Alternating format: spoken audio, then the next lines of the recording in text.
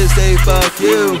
Your dreams will never come true. You were never meant for Fiona. She wanted to be with you cause she felt bad. Green creature like you will never know what's love ever turned out.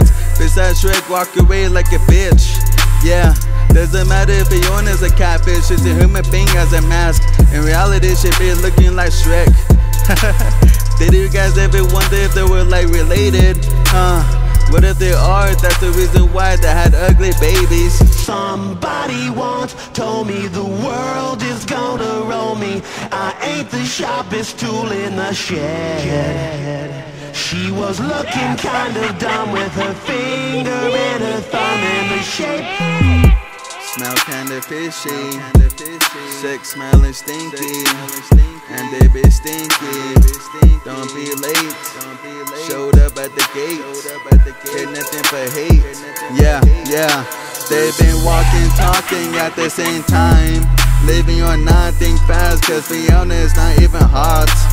Shrek should put a bag over her, fucking her without protection. All of a sudden they had babies on their own. Shrek got tired, releasing his anger out in front of his kids, wife and guests. Not so happy, Fiona pussy gonna get flappy. Shrek killed it. She been yelling out Shrek's name all night long. She can't no more. Well, let's tell you some more. I can't keep this up anymore.